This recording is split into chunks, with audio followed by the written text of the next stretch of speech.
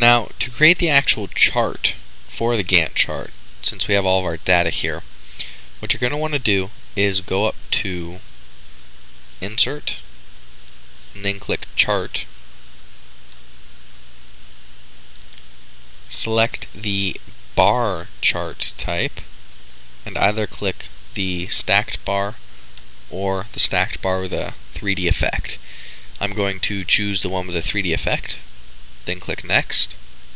Now this is a very important step. When you're on the window with the source data, you need to stay here for a bit.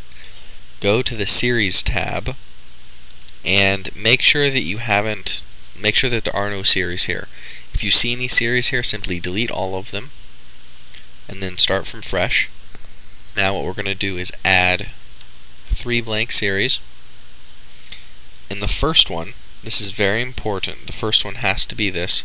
You want to use the start date. So where it says name, we're going to click the cell for the start date. For values, all of the start dates. And then where it says category X-axis labels, we want to choose the titles of the project tasks. So project task 1 to 5. Now it's important to note, for the bar chart like this, the X-axis label is actually going to be on the Y-axis.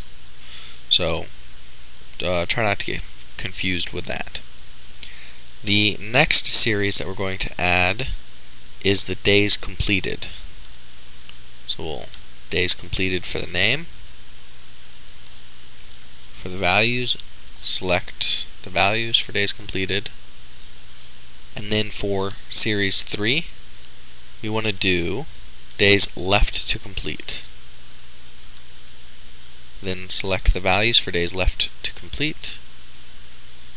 Once again, make sure category X-axis labels are the labels for the project task. Then click Next. Now, you can see an example of what the bar chart is going to look like. It has 3 colors. One is the start date, one's days completed, and the other is days left to complete.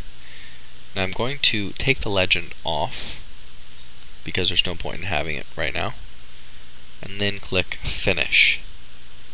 So here I have a chart, and I'm just going to move it down a little bit and make it a little bigger.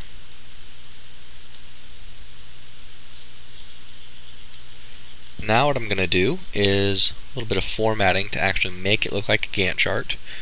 What we want to do right now is to take out these blue bars. And the way you do that is to click them once, and then right click, Format Data Series. On the left, in the box where it says Border, click None. The right, where it says Area, click None. So that means there will be no color for border and no color for area. And then those bars disappear. So now we have what kind of looks like a Gantt chart. I'm going to go ahead and change the text formatting here. So I'm going to right click, Format Chart Area. I want to make the font say 8. And I want these dates to be a little bit different. Change the alignment. Also, I want Project Task 1 to start at the top. So I'm going to right click over where it says Project Task, Format Axis, then go to the Scale tab. Then check Categories in Reverse Order. Okay? So what that did is it reversed. So now Project Task 1 is at the top instead of at the bottom. Now the final thing I want to do is take out this extra space here. How you do that is to right click down here over the dates, click Format Axis, and go to the Scale tab.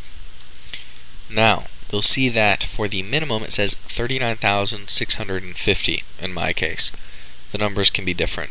The point is, this is how Microsoft Excel represents the dates. So the dates are actually represented in a numerical format. So we need to figure out what number we need in order to take out the extra space. So how you do that is scroll up to where you have your start date. Mine is 8/1/2008. You can click it and then go to the top menu and click the comma, and you'll see it turns to 39,661.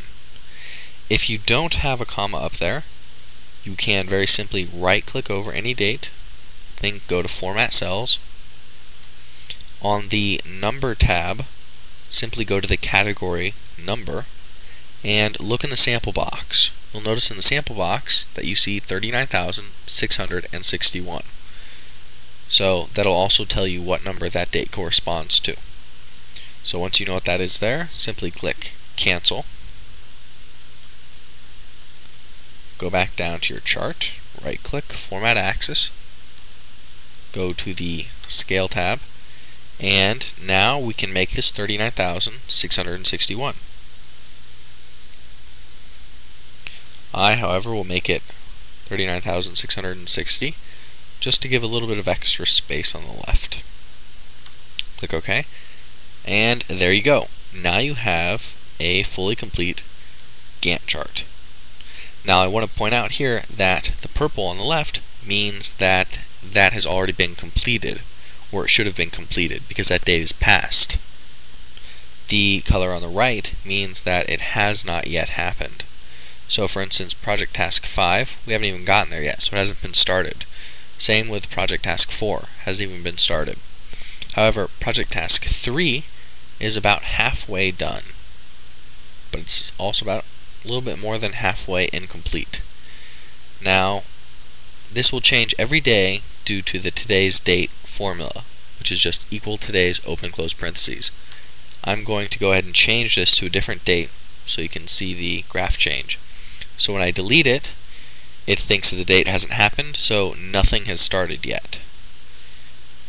If, say, I make it 8/4/2008, only a few things have been started at the front, but nothing down here. So Project Task 3 hasn't even been started. If I make it 8/20, almost everything is complete. We only have a little bit more left to do on Project Task 5.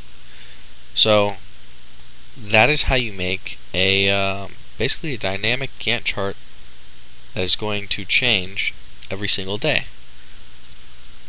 and it'll let you know where you're supposed to be on your projects.